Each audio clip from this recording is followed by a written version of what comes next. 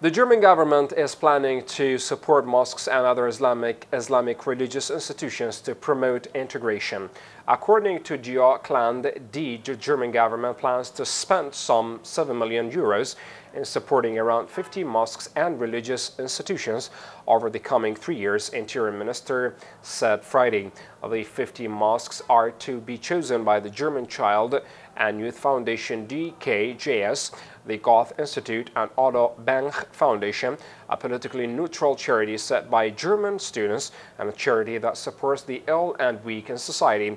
The project, announced in Berlin on Thursday, is to be organized by the Federal Office for Migration and Refugees, BAMF, guided by a council of experts from Muslim organizations. It is to support measures aimed at enhancing contacts between communities and the neighborhood